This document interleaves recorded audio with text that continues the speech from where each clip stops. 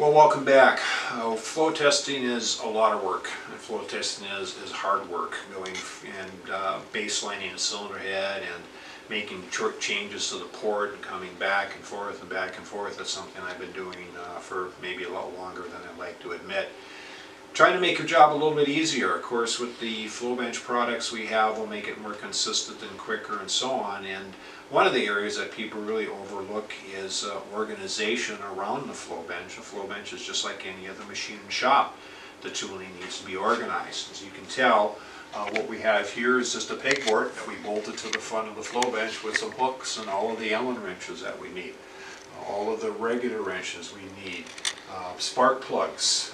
We have a couple of bins over here that we've fabricated holders for the bins. So we have some fasteners for flow guides and some metric fasteners. If you're ever unlucky enough to have to flow test any of the imported 4-valve per cylinder stuff, we'll have one of those coming up later.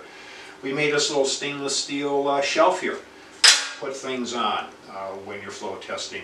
And as you can tell in the back, we have all of our flow guides organized. We have a bunch of them here, and then we have a bunch of them over on the other wall. I think we have, at last count, about 53 different flow guides. So try not to fight what you're doing by spending a few hours organizing your work area.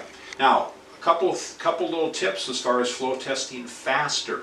Some of the neat things that you can do with the slider is this is a slider that we've modified, and we've actually put a little bit of a notch in there for a valve. Okay, I'm getting a little closer. So when we have this particular slider on the flow stand, we can slide the head over and we can take that intake valve out and put another intake valve in and just change the intake valve in a matter of seconds. Slide it back and reflow test. You don't have to take the head all the way off and risk disturbing something. It can be done very, very quickly and easily.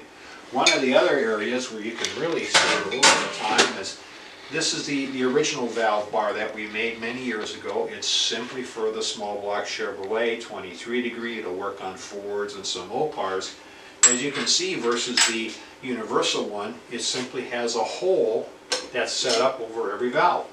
So to go from one to another, you just go ahead and stick it in, tighten the thumb screw in the back, and you're pretty much ready to rock and roll. That'll save you a lot of time. Probably would make some of these if we had a few people interested in them. A little bit quicker than the universal valve bar. The other thing that I'll tell you about is another thing that we don't make, but we have them in the shop, are these little, we don't sell rather, we have these little step blocks. This is a step block that goes in 100 thousandths increments from 100 to 700, and we have a variety of different ones. This is one that we used for Briggs & Stratton. It had 238 thousandths lift, so we have 50, 100, 150, 200, and 228. Basically how this works, instead of going and opening up your valve to 600 or 700 or 500, where we're going to start and work down, with a step block, can save a lot of time and improve your accuracy by zeroing out your indicator. I always want to put it on 0, so I know where I am.